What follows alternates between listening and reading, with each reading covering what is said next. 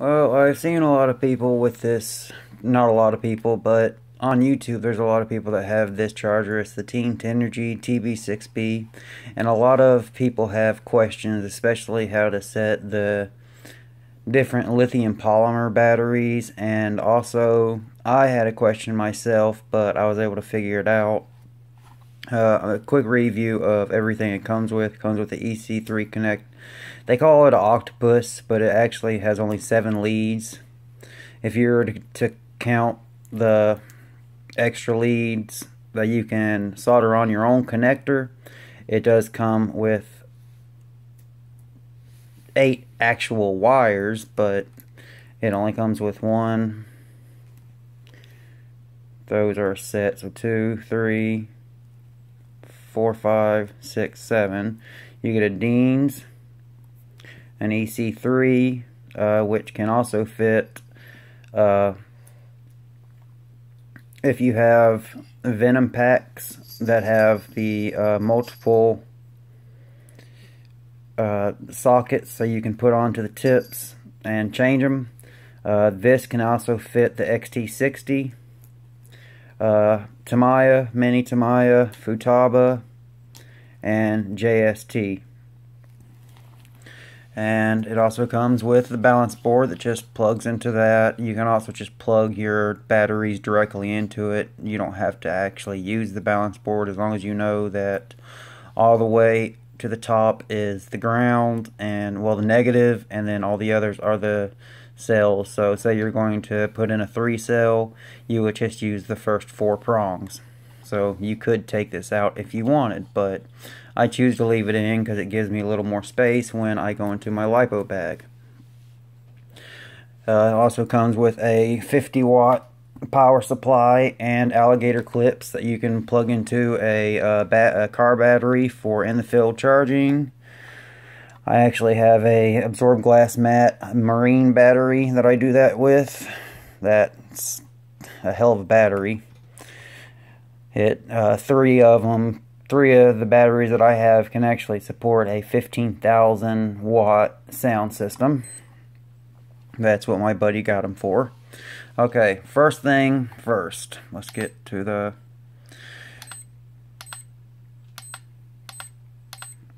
first thing that's probably going to come up is program select, LiPo battery. Okay, if you're going to want to change from LiPo to Life or Lylon, you're going to want to go to Program, LiPo voltage type. Click that, and then you go down. 3.3 is Life, 3.6 is Lylon also. So that's how you go from the difference. So if I go to Life, press enter. Now if I go back and I try to go to LiPo, Life actually comes up. So that's how you do that. So now I'm going to go back. I don't have any Life or Lylon batteries. Nickel metal hydride and NiCads are very similar, but nickel metal hydride can take a lot more abuse. I mean, you really don't want to abuse your batteries, but people do. With a LiPo battery, you never want to go below 3 volts, but say you have a 2600 milliamp hour battery. If you're curious how much you want to charge it at, you would go to LiPo. You don't want to do LiPo charge, you want to do LiPo balance. Right now it's set up for a 2S.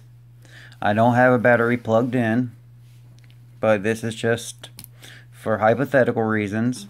So at 0.1 amp, that would be a 100 milliamp hour battery at 1C charge rate. If you had a 2C charge rate, you could charge at 200 milliamps, and at 3C you could charge at 300 milliamp. Same with like a 2200 milliamp hour battery. If it's 2C, you can charge at 4.4. 3C you can charge at 6.6, but this only has a max output of 5 watts. 5 amps. See, it says 5 watts right there, but that's actually supposed to be A for 5 amps. Charge max 50 watts, also 5 amps. It's 0. You basically come up with how many watts it is by having the amount of ohms resistance in the battery itself.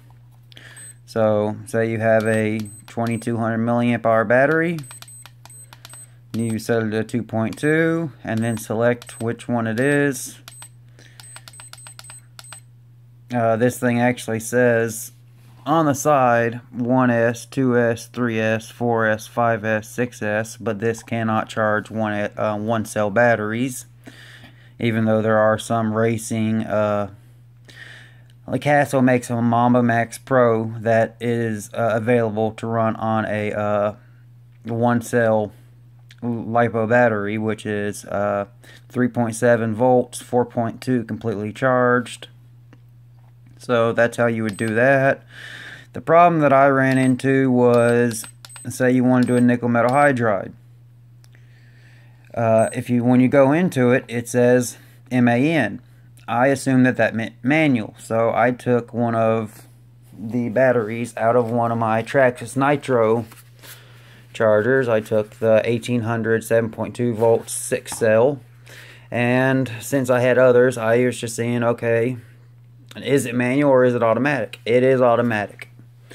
That was one big question I had, but I could not find an answer online in the manual, and they are closed, but I needed to charge a battery. Very decent charger. I love the fact that, just like, it's nothing compared to my B6 AC, my IMAX by Sky RC, I believe it is, because it doesn't have, with this you have to go into the program to go from LiPo to Lylon to Life, but with the Sky RC, it just has everything in it, so you just go from the different ones instead of having to change the voltage.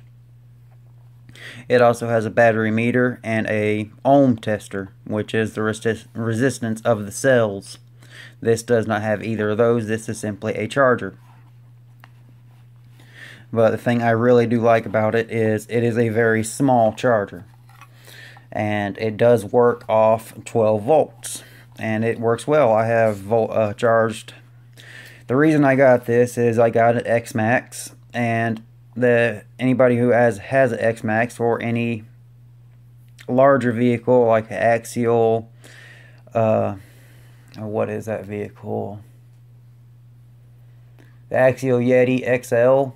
You have to use 2 batteries for it. If you want to run on 6S. Same with the X-Max, especially if you're using large capacity batteries. In my X-Max, I'm using 2 7500 milliamp hour batteries, 3S, so I'm running 6S at 7500 milliamps, 30C, so I have a constant discharge of 225 amps. But it has a peak discharge of, I believe, 350 or 375. I don't remember exactly. But that's the reason I got this charger, because I only had one other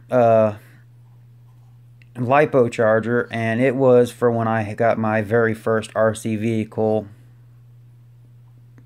3 years ago in February. The remote control bug has bitten me, and I have become addicted. I have over about 15 vehicles now, including my drones, my airplanes, everything all together. I have 15 or 16 vehicles, 10 ground vehicles, 3 drones, a airplane, a DX7S transmitter, several transmitters. I've got 2 Spectrums right down there. See that? Those are the black ones. Those are to control those two locies on the outside, and then that gray one is a loci at 27 megahertz for the brushed version. The two outside are the brushless. But this video is about this. It's a very nice charger. It's, like I said, it's very small. You can stick it in your pocket, and if you had a place to put the octopus cable, or if you just needed one cable, like say you only use one type of connector, like me, I only used XT60s because they work on everything I've used, even on an XMAX where it says constant rating of 80 amps. The XT60 says it's rated for only 60 amps. Well, I have two XT60 connectors on the XMAX, and they don't even get warm. A lot of people say that they get hot and they melt. Well, that's because you did a bad job soldering and there's too much resistance. So the resistance from the plug to the wire is causing a lot of heat to build up, causing the plug to melt. But that's basically some questions that are answered about this charger. So a lot of people that may come across a nickel metal hydride that says MAN or MN, it's not manual, it is automatic. I know in the book it says that it's supposed to come up automatic and say automatic, but it doesn't. I tested it myself, I just did, and it is 100% automatic. You just plug it in. For the Traxxas wand, for these wand starters, they actually use the Tamiya plug, and you can't change those because they are soldered directly to that board in there, down here, down at this end. And you can see I charged it and it works. The motor light's coming on. There's no glow plug circuit in here at the moment, but you can see it has four. This is for the motor, this is for the glow plug. But overall, I've been pretty happy with this charger. I've only had it maybe a week, not even that. But good charger. Max, like I said, max discharge is 5 amps or 50 watts. But anybody got any questions, comment below and I'll do my best to answer them. Even though I have been in the hobby for only 3 years, I have learned pretty much all there is to learn, except for a couple things like adding autopilot to a airplane, because I'm more into drones and quadcopters, things like that. Quadcopters, hexacopters, octocopters. Eventually going to get a helicopter. I'm really wanting a Saab. What was that called? I can't remember off the top of my head at the moment, but it's got a weird name, and they actually have a special edition 500 series out right now that's in the color of the American flag. But you can see right there it has a DC input from 11 to 18 volts. You use the mode and this one and this one to go between everything, and then once you go into everything, you use this to go back and forth, and then this is basically enter, and then you hold it down to start. Battery check. Well, there is no battery, but that's how you work this charger. A lot of people said when I bought it, if you're looking to get this charger, be prepared to read a manual. It's not hard to use at all. It's just when it comes to changing the voltage from LiPo to Nylon to Life batteries, you have to go into the program setup and actually change the voltage at what the batteries are actually rated for. So that's it for this video. Again, till next time. Peace.